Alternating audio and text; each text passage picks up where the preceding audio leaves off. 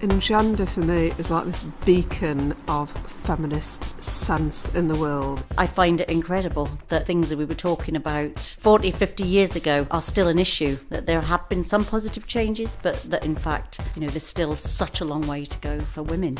Feminist policy is so important to connect that work to the lived experiences of women. You could switch on Question Time, you could switch on Reporting Scotland. You will never be short of male expertise, inverted commas, or all male panels. So from my perspective, we need to start pushing women's voices higher up the agenda, and we have to create our own platforms to do that.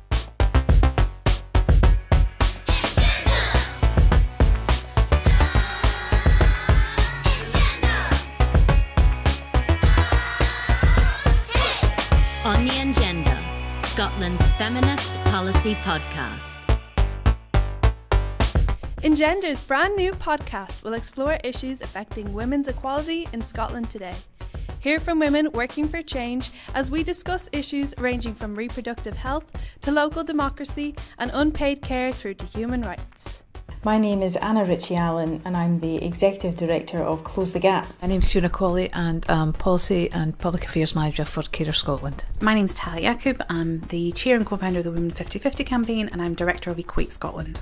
I'm Adele Patrick and I'm the Creative Development Manager at the Women's Library in Glasgow.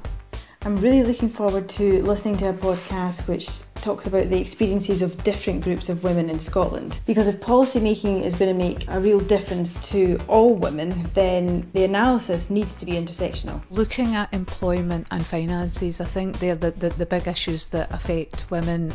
We've seen that with social security changes. We see even with the type of work that women are able to do to juggle that work and care. We have such a diverse range of women in Scotland. We have diversity within our feminist movement. I'm really looking forward to hearing from that diversity.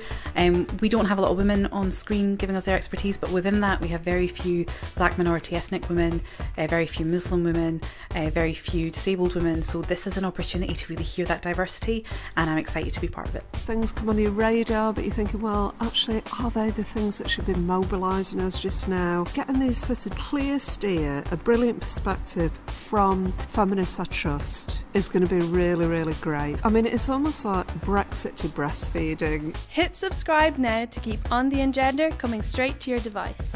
Be sure to follow us on Twitter @EngenderScot and use the hashtag OnTheEngender to let us know your views.